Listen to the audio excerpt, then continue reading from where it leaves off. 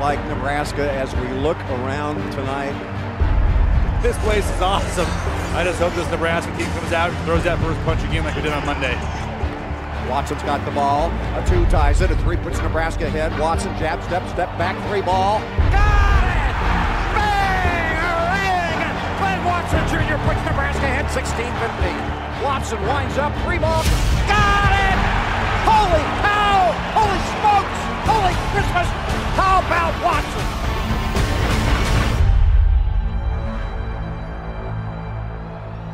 Winston, screen, slip screen, Kithier, the drive.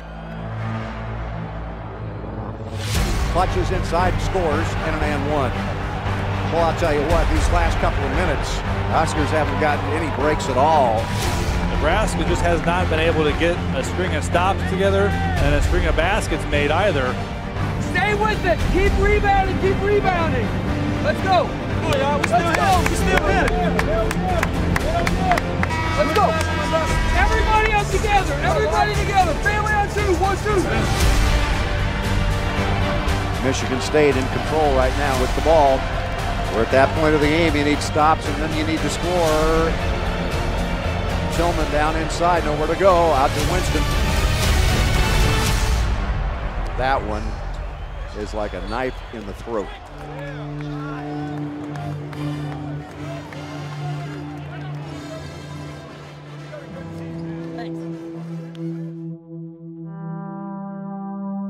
We okay, heads up, man. We just ain't make shots. We okay.